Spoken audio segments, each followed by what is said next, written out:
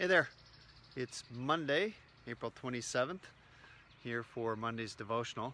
I'm standing on our back deck and glorying in the fact that I'd done some yard work yesterday in the beautiful sunlight. It's a little bit cloudy today and you can hear the birds singing. And I'm here to talk a little bit from Luke 6. Luke 6, the very beginning, verses 1 through 11, talks about Jesus' interaction with religious leaders over something that we don't really think about very much, and that's the Sabbath.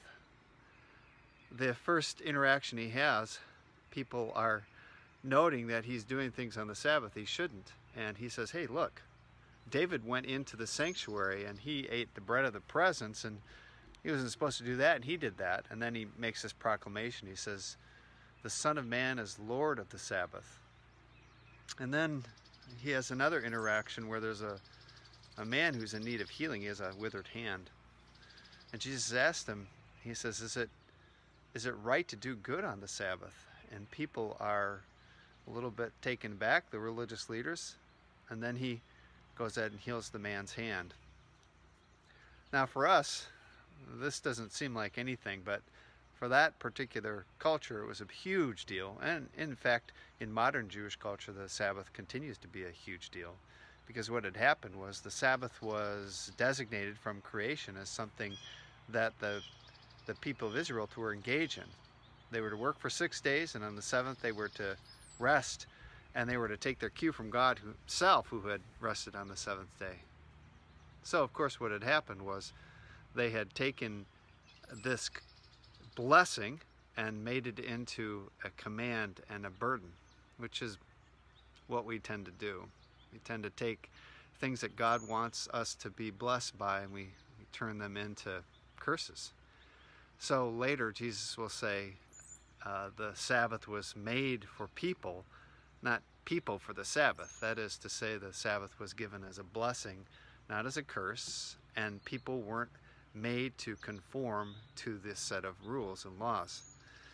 In fact, you can even see this in our modern day and era. We have a safe at home law, and it's keeping us safe. We can see the curve flattening, and it's keeping our people who are at risk, our people who will have lung diseases, and people who are elderly, and the African American community. It's keeping them safe. But when you put a law into action, people tend to rebel against it, unless you have a whole culture in which the law itself is fundamentally the way in which you are defined as being part of that people.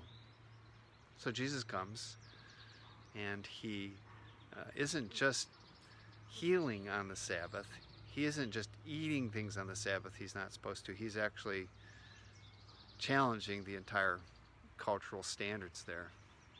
And I'm just thinking about that on a couple levels. First of all, on the Sabbath level, being given as a blessing. Now, I raked up our yard yesterday and had a really nice time, and it was a Sunday. Sunday is oftentimes thought of as our Sabbath, and I really enjoyed it. Put on my headphones. Let me ask you a question. Is that rest? When I was working, should I have been working? Well, it was rest for me, because my normal work is to preach and to be a pastor, and so to get apart from that on a Sunday, or a day which I usually designate as my day off. I take Fridays off, so I try to just not answer my emails, not answer my texts. It's not that I don't. It's not that I don't talk with people. It's just that it's better for me to be able to work for 6 days, and to take that one day off. It helps bring me back and refreshes me. And so I think that one of the things that we should do in this time is to figure out a day of rest. Here's the thing about being safe at home. It can feel like every moment is kind of a vacation. But I was reading a friend this morning who talked about vacation in the time of the coronavirus as a kind of anti-vacation. Because even though we're staying at home and doing all these things, it doesn't feel like that, because we don't feel free. We feel constricted and burdened. So taking the vacation thing out of it, really talking about Sabbath, I think that it's important for us to think about how we can rest on particular days that will refresh us for the rest of the days, and how that rest will also help us to renew our hope in God. You know, I've noticed that hope is something that people talk about a lot, but for followers of Jesus Christ, our hope is in Jesus Christ and Him alone.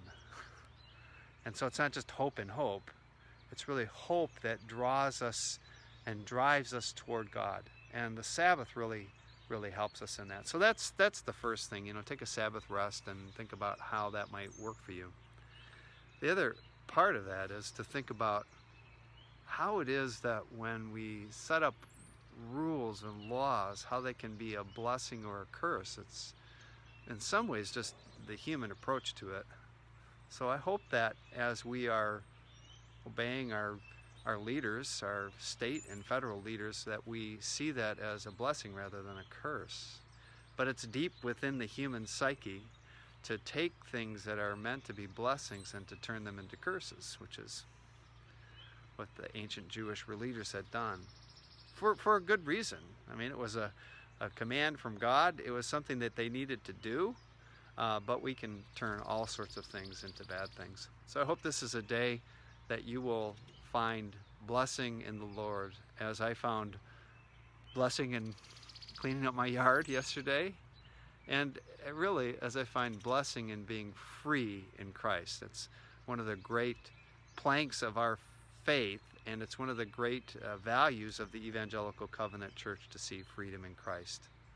See that freedom in Christ is just exactly that, freedom in Christ. The Lord bless you today.